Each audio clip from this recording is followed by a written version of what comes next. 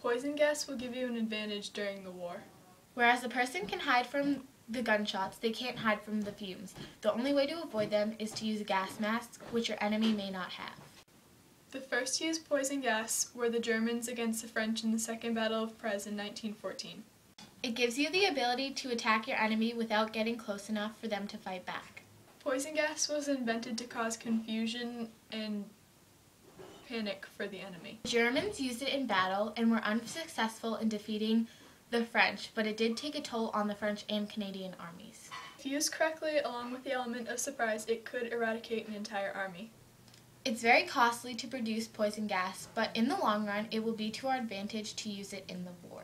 Some of the types of poison gas used in the war include tear gas, which was used by the French first in August 1914, and the side effects are that it is tear-inducing. Chlorine gas was first used by the Germans in April 1915. It causes damage to the ears, eyes, nose, and lungs, and can cause death. Another type of gas used was the phosgene gas, used by the French in 1915, and the side effects include damage to the lungs, causing suffocation and a delayed reaction. Phosgene and chlorine gas were used by the Germans in December 1915, and it also causes damage to the lungs and suffocation, along with delayed reaction. Another type of gas that was used was mustard gas. It was used by the Germans first in July 1917.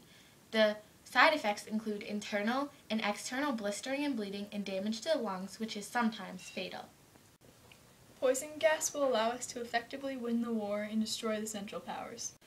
The gas masks will allow you to use the poison gas without being hurt by it.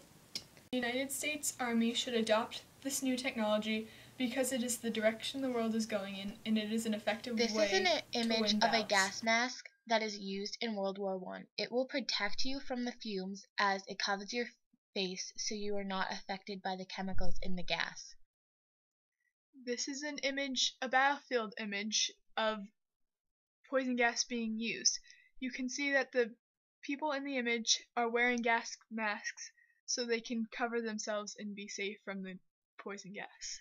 Lastly, we have an image of some of the gas mask shells that were used, and you would set it off on a battlefield and it was used to release the gas.